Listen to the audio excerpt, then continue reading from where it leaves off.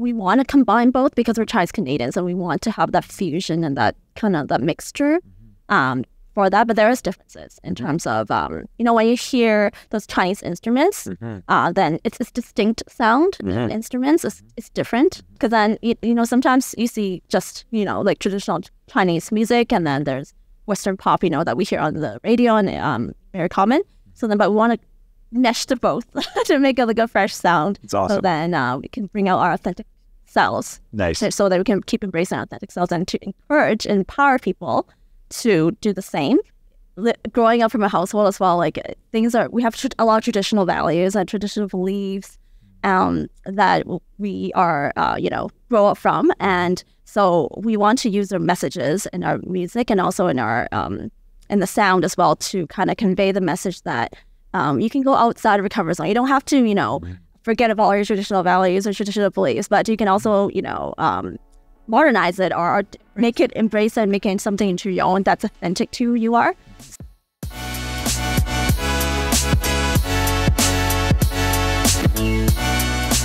Hey everybody, welcome back to the Flourish Podcast. And today we have a couple of amazing guests with us, and I'm really, really excited to talk with them, not just about flourishing, but of course about how they're flourishing, and maybe there's some incredible learnings from their story that will help and support you too. So today I'm really pumped because we have the Icon Twins. And we're going to tell you a little bit about that name, but they are an award-winning Chinese-Canadian singer-songwriter duo. That sounds amazing. And of course, the duo consists of Calvina Poon and Carmina Poon. So, Calgary, Alberta. So you ladies are twins? Yes. And are you going to tell us which is which, or are we going to have to guess? Yeah, so we'll make it easier this time. Yeah.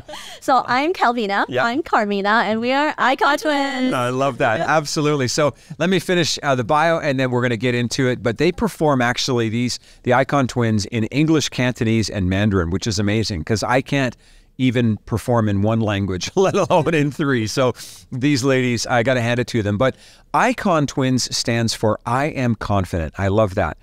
And honestly, I know these ladies fairly well, I think, and they really have exemplified a desire to spread the message that as long as we have confidence in ourselves, we can achieve anything.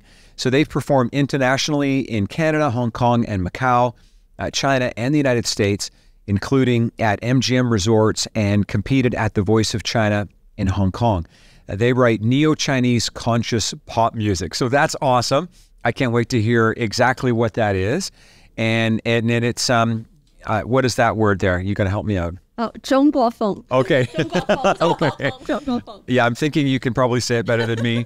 But that's Zhonghua Feng music with conscious lyrics to empower listeners to embrace, I love this, their authentic selves. Through music, they're embracing the Chinese Canadians' bicultural identities, which is awesome. Their aim is to bridge the Eastern and Western culture with their music by combining traditional Chinese instruments with contemporary pop to create a fresh sound. And so they self-released their debut single in 2020. And so now they've continued to write new music. In November 2023, they released their new single called The Hero Inside. I love that. From their neo-Chinese conscious pop debut mini album, their forthcoming mini album will be released in 2024. So welcome. Thank you. Yeah, I'm so grateful to have you both here. Yes, we're excited. Absolutely. So, I mean, I don't think you've always been, you've probably always been musical, but you haven't always been professional musicians. So tell us about like your background and what brought you here and kind of how it all kind of came together for you. Yeah, so we're Chinese Canadians, like how you introduced us as. So being brought up in an Asian household, we always, we always been conditioned to believe that, having a successful life, having a fulfilled life, we have to be in like steady corporate world. Yes. And so that's exactly secure job. Yeah. Very good education. Yeah. So that's exactly what we did after we graduated from university in Calgary. And so we got into banking. Mm-hmm. Both of us. Okay. And then so awesome. We did we climbed the corporate ladder. We worked really hard. And then we were grateful to have all those experiences and skills that we developed in banking. And we met a lot of our goals there as well. But then, and at a certain point, we thought that we're going to be fulfilled and feel very successful. But when we got there, we didn't. We felt, lost and then stuck and unfulfilled. And we didn't understand why at first. So then we just went on a self-awareness journey, and we did some self-reflection. And we realized that something was missing. And what's missing is our passion, which was music. Okay. So then we took a leap, flew across the globe. Yeah. We resigned from our banking careers in Calgary, flew across the globe and to Hong Kong to pursue our music from scratch. Wow. And so now we're singer-songwriters, we're performing, we're writing our own music, and now we're releasing our music. That's awesome. That's awesome, eh? That took a lot of courage. Thank you. Eh? And a couple of things about that. I mean, how did your parents respond to that?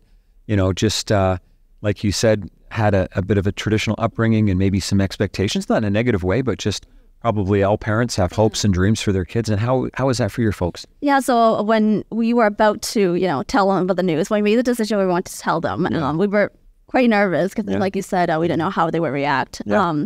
But actually, the reaction was actually a lot more positive. Okay. Yeah, so wow. when we told her mom, and then her mom was actually very encouraging. She was like, "Yeah, go do it." Right. And so she was like, "Yeah, if that's what you want to do, go do it." And then my dad, he's usually a bit more introverted, and he think about it more. So he kind of paused and so he asked us a couple questions, and he said, "Are you sure? And why are you doing it? And are you sure?" And we're like, "Yeah, we really want to try." But he said the main thing that really stuck with us is don't try. If you're gonna do this, then put in your all, and don't try, but put in your all, and so that you can succeed and do your best. That's awesome. That's awesome.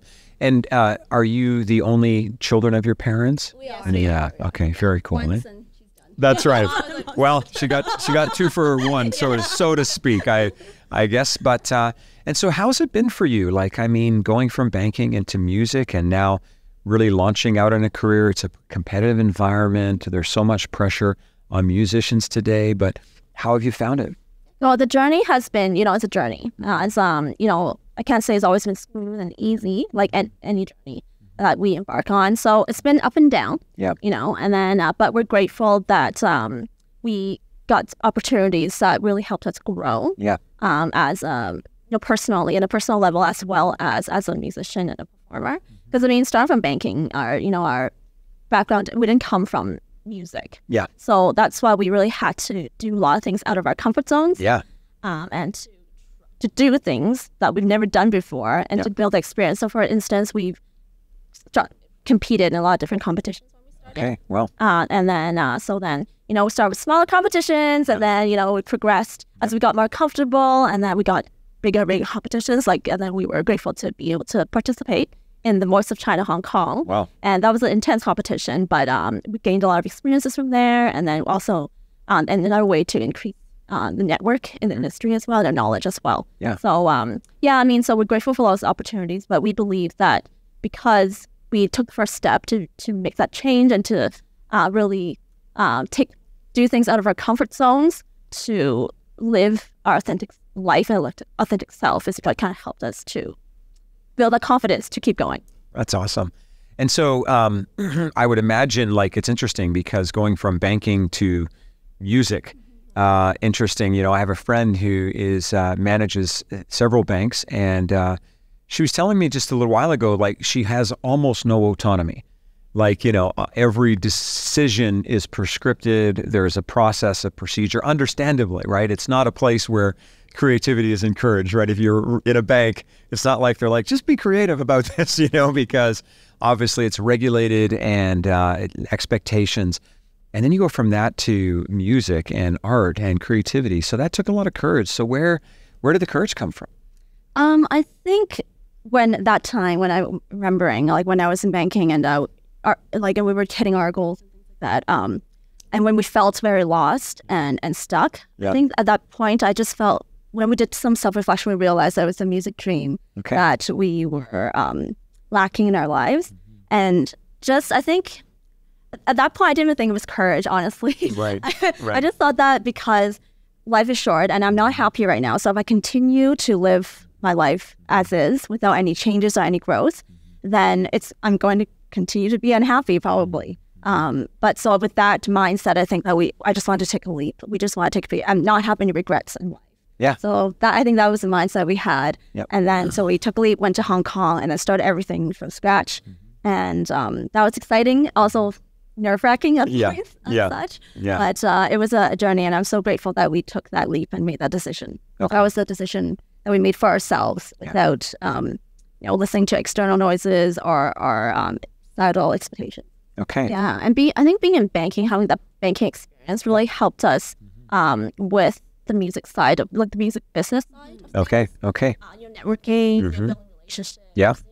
Servicing and all the other things. Yeah. So we're grateful for having those experiences. Cool. And then being creative in the banking world, it's different creativity of what being music is. Yes. Of course. Yeah. Being creative in the banking world is basically being creative in problem solving. Right. There's some creativity involved. But then, like you said, Babe, there's like guidelines and regulations and clients that we got to adhere to. So it's different. Right on. So tell us a bit about, I read the description, but tell us about Neo-Chinese conscious pop music. Yeah, so Neo-Chinese conscious pop is, we wanted to have something that reflects who we are and as a growth of as an artist. So again, we're Chinese Canadians, so we wanted to, our aim and purpose is to connect the Eastern and Western cultures through our music. And so Neo-Chinese conscious pop is basically using a lot of our traditional Chinese instruments, and then we combine it with contemporary pop. So when you listen to your music, you're going to hear a lot of Chinese instruments like the guzheng, the erhu, the dizi, and we want to use that to put it with contemporary pop. And so pop will have like heavy drum beats and also like orchestral sound as well, like with violin. We love strings, so we added that in there. Nice. And then we worked with a really good producer, a Juno Award winning producer, so that he was able to bring our vision to life. So we were very That's awesome. Yeah, and I know that a lot of your music, I love the fact that it focuses on confidence and authenticity and finding yourself. And how do you, obviously, my reference point obviously is Western culture for the most part, for sure. How do you find that fusion of that kind of messaging with sort of Eastern culture and Western? Is it essentially the same in both cultures, or do you find that you I wouldn't say adapt it, but that you're just modifying it a little bit culturally? How does that kind of look? In terms of culture-wise, it's definitely there's differences. That's why we want to combine both because we're Chinese Canadians and we want to have that fusion and that kind of that mixture for that. But there is differences in terms of, when you hear those Chinese instruments, then it's a distinct sound. Instruments is different from, like, say, violin or Western instruments, or orchestral instruments. But that's why we want to combine it and make a new sound. Nice. Because then, sometimes you see just, like traditional Chinese music, and then there's Western pop, that we hear on the radio and very common. So then, but we want to mesh the both to make it like a fresh sound. It's awesome. So then we can bring out our authentic selves. Nice. So that we can keep embracing our authentic selves and to encourage and empower people to do the same. And that's what our lyrics, like our English is all English. So English lyrics, it's about empowering people to live authentically. Yeah. And so musically, I get that. How about the message itself? Like, do you find the message itself translates pretty well in both cultures, of authenticity and being confident and things like that? Yeah, because I think in terms of self-confidence, I think when you want to build self-confidence, it takes... It's a journey. It's not like overnight that you can build your self-confidence. So for us, when we first started, we think that taking action is a very essential in order to building your confidence. Because when you take action, then you're going to see through the process and through learning and through mistakes that you learn from and lessons that you learn, then you're going to grow. And the more you grow, the more you do, the more result you have, then the more confidence you're going to have within yourself. And in terms of the culture, I think that's also, I think it's... the same for Asian cultures, I guess, because even like when we were living in Hong Kong too, we know that like sometimes growing up from a household as well, like we have a lot of traditional values and traditional beliefs that we are, grow up from. And so we want to use their messages in our music and also in our in the sound as well to kind of convey the message that you can go outside of your comfort zone. You don't have to, forget about all your traditional values or traditional beliefs, but you can also, modernize it or embrace it and make it something into your own that's authentic to who you are. So that's, I think that would I think the message essentially is more universal in terms of building self-confidence and building your self-awareness. That's awesome. I love that. And so what have been, because you mentioned you've accomplished a lot, what would be some of the greatest wins or accomplishments so far for you? To be honest, we're blessed to have a lot of different achievements throughout the journey. But I think one main thing that really helped us to feel accomplished and fulfilled is just taking that first step and giving up our comfort zones, moving out of our comfort zones, like say banking or, I guess a little bit of a traditional values of the norm, and breaking out of the corporate world. It's huge, right? Taking that step and breaking out comfort zone to step into our passion and authentic self, which is music, sometimes could be uncertain, music. Yeah, and because we took that step, that's why we've had those different milestones and wins along the way, like having those opportunities. Because I think when you take the first step, then you can attract the opportunities and the things that you're looking for to grow yourself into your life. Yeah, and then right now, by doing that, I think it's a great achievement because also in mental health, it's a lot positive. It's more positive. Like sometimes, it goes up and down depending, what we experience in our journey. But because we're doing what we're passionate about and everything that we do, it's fulfilling. So that's why, even though, sometimes our mental health, it's not like there, it could be here, then it's, I guess, important or easier, I guess, to get back up to where we want it to be, so it's to keep it positive and have a positive mindset. Yeah, and I know that a lot of your music does, and we'll share some of where people can find your music in a few minutes, because I think it's worth it for people, but you do have a lot of focus on mental health. And so you're twins, your sisters, you're in music together, you're in business together. So how do you navigate your relationship? So we've always been really close, but since embarking into this journey in music and doing kind of like building like our dream and business together, we've encountered even more like challenges together, and where our relationship has been closer. However, sometimes during the downfall, because we're twins, so that we do influence each other quite a bit. So and sometimes when we go down, it's times two. Right. But then we don't try not to stay there too long. Awesome. So then one of us will, pump each other back up, and we'll influence each other to get back up to our positive and more it's like go-getter. Right on. That's all you can do sometimes. Right? Yeah. That's why it's great to have people around you that are like-minded around you. Yeah, so I mean, generally speaking, because your message is like, around confidence and authenticity and a lot of mental health, like how do you describe or see the challenges that like sort of our generation's facing right now? What are you noticing when you kind of look out there and see what you see?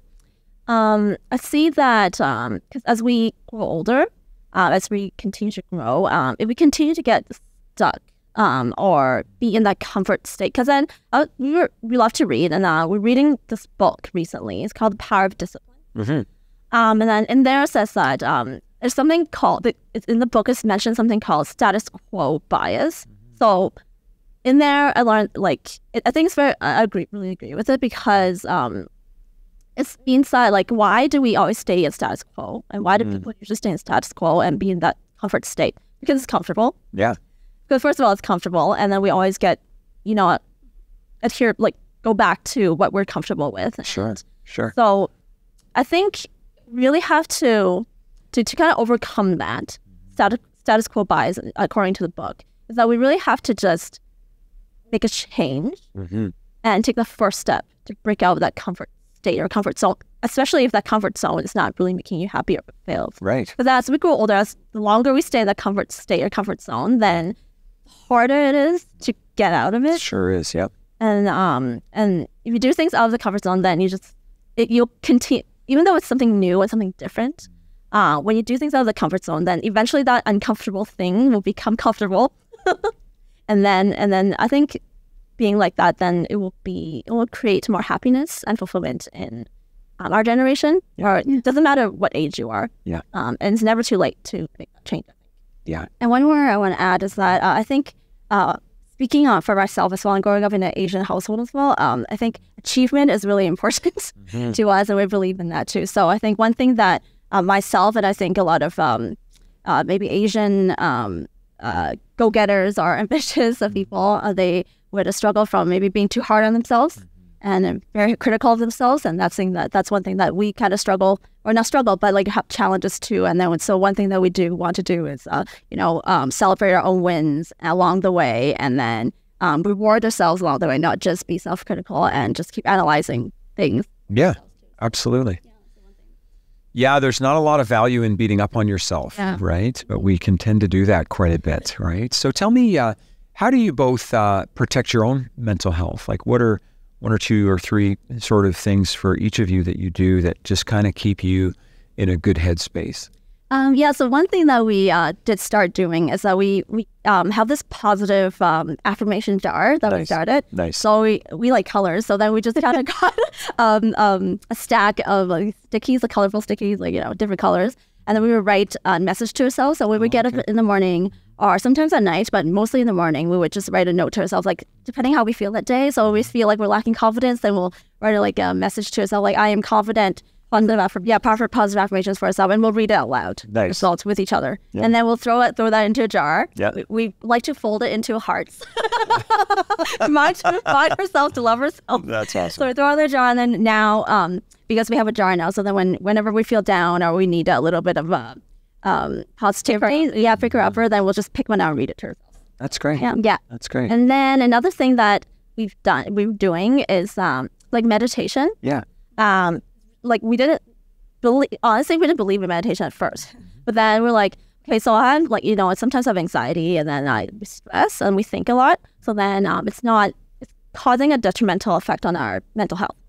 So then we're like, okay, we're gonna try it, because then we see that like results in other people, that it works. So I'm just gonna be open-minded and try it. So we did, and then it made us feel more relaxed, mentally and sometimes physically. Because then when we were stressed out, we like tense our muscles. Yeah, sure, so absolutely. And then feel like pain everywhere. Yeah. So then after like meditation, then we feel better. So we're doing not long meditations, but like only 10 minutes in the morning. Yeah, that's relax absolutely. Our mind and relax our bodies. Yeah, and so that we can start our day off with a relaxed and positive mind. Love that. Yeah. What about you, Abe? Yeah, I really love what you're saying. I mean, we tend to hold so much of our stress in our jaw and our neck, our shoulders. For me, I run, and I run every day, and that actually really does me.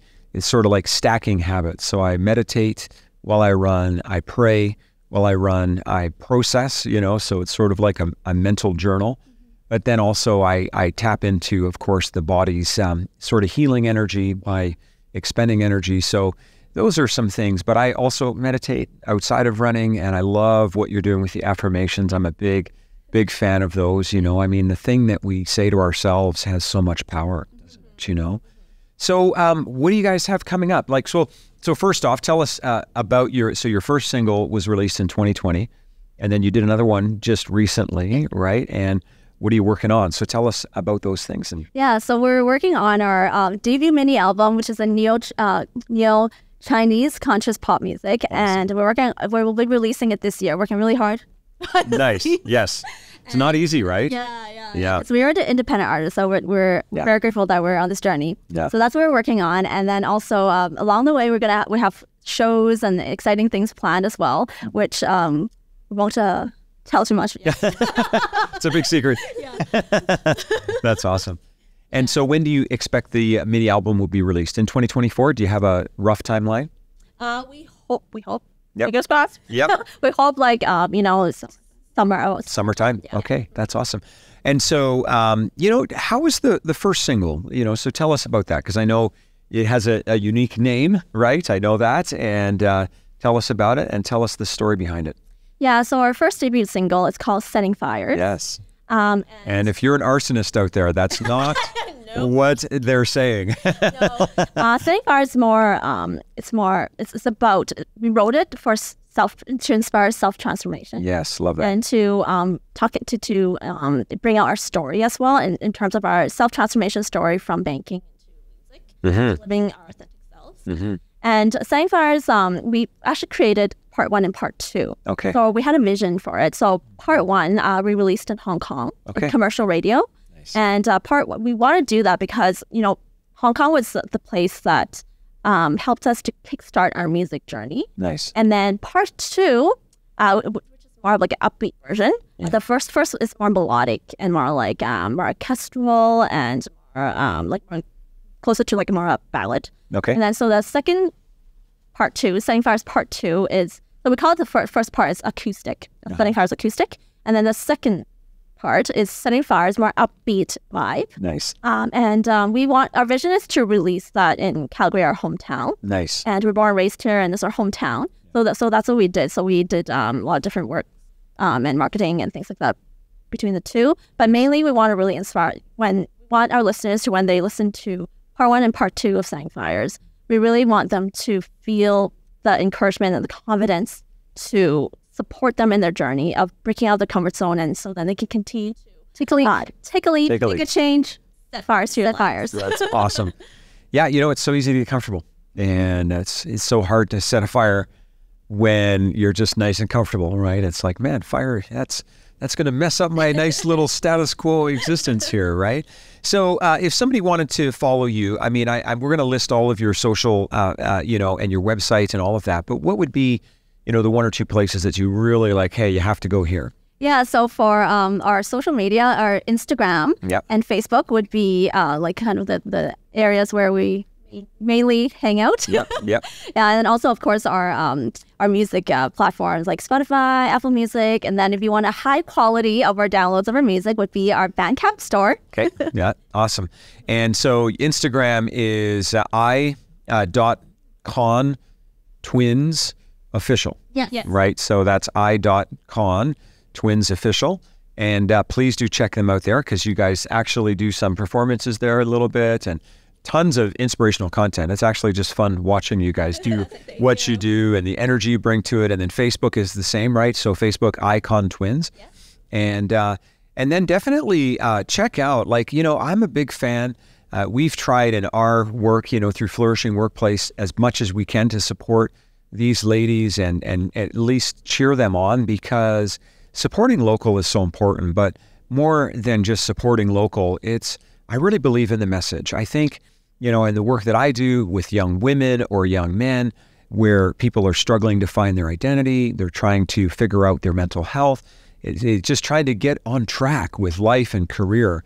It's so awesome to have other young people who have an inspirational story. And I know that's your passion and that's your heart, to help people, not to judge them or to push them, but actually to help give them the confidence to inspire and to discover themselves. And so these are really, sort of high value conscious ladies who genuinely care. So please do check them out. Again, that's Icon Twins. So final message for anyone, maybe from each of you. How does that sound for the audience here today? Just a final message from the heart. Anything you'd like to say or share? I want to say, echoing our new single, The Hero Inside, is that we hope that will give you strength and encouragement, and that whatever you're feeling, no matter how helpless you feel, you always have a hero inside of you to keep going, keep believing, and to keep fighting for you. Yeah. Yep. And then I would say, don't be afraid to make a change and get out of your comfort zone. It's never too late, and continue to be fulfilled and happy and live the authentic life. That's so cool. That's so cool. So can I just ask one question? If I was going to find that hero inside, is that what you think it's about? Is that courage, that authenticity, getting out of the comfort zone? Is that what you that's the path?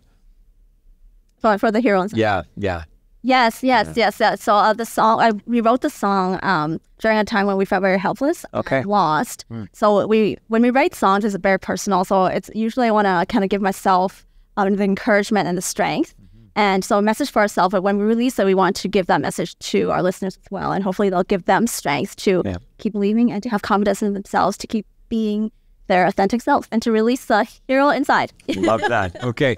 So, hey, folks, thanks so much for tuning in. I mean, hey, this is called the Flourishing Podcast. This is flourishing. Not just the highs, but the lows, right? Not just the wins, but also some struggles. But that's what these ladies have been doing. They've been flourishing. And so again, please check them out. Their official website is icontwinsofficial.com. That's icontwinsofficial.com. And I'm sure there that can also connect people to all of the other social media channels and Bandcamp and places like that. So please, let's support them, but more importantly, let's check them out because I think they have a message that will help. And thank you, ladies, both for being here today. Okay, thank you so much. Take care, everybody. We'll see you in our next episode.